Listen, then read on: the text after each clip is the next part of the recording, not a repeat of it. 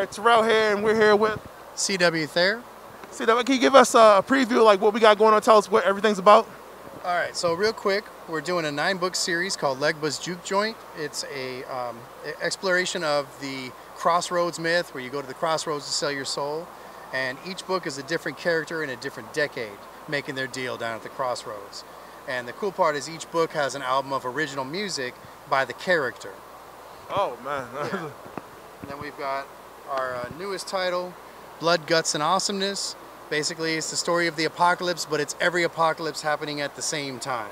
So it's our comedy, action, horror book. And then, excuse me. Our last book is Grace. Basically, it's the story of a young woman who gets murdered and becomes a soul collector. Oh yeah, you never collect enough souls out here, right? Yeah, right. Now, what made you guys decide to hit this specific genre versus, like, I guess, superheroes or anything else out here? You can't out Marvel, so why try? So we wanted to tell the stories that were underrepresented. You know, we wanted a book about a strong female character that isn't hypersexualized. She doesn't look like a stripper like the superheroes tend to do. We wanted to, with Legba's Juke Joint, show the importance of blues music and how it affected everything that came after it. And you know, with Blood, Guts, and Awesomeness, that's kind of our low-hanging fruit. That's you know, you don't have to. How do I say this? It's a fun book without having to think too much about it. It's kind of our parody of the what do you call it? The apocalypse or the end of the world genre.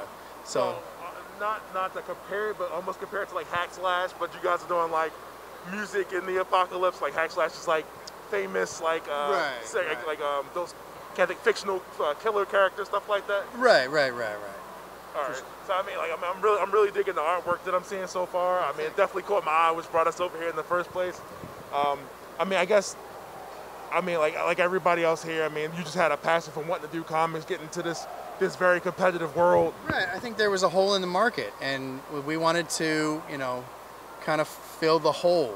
You know, we see a lot of superhero books, but we don't see as many psychological thrillers with characters that are relatable to the average person. You know, with Legba's Juke Joint, you know, we wanted to pay tribute to a lot of my heroes, people like B.B. King and Muddy Waters and Howlin' Wolf and Robert Johnson, all of those guys, and kind of help expose those people and that music to people who might not know anything about it.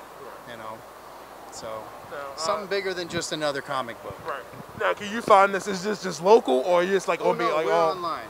We're actually out of Southern California, so everything can be found at ibcomics.com. ibcomics.com. As in ibinlandbluecomics.com. All right, so definitely appreciate you for taking this time to do the interview with us. I mean, we'll definitely be checking this out ourselves, and we hope you do the same. Thank you.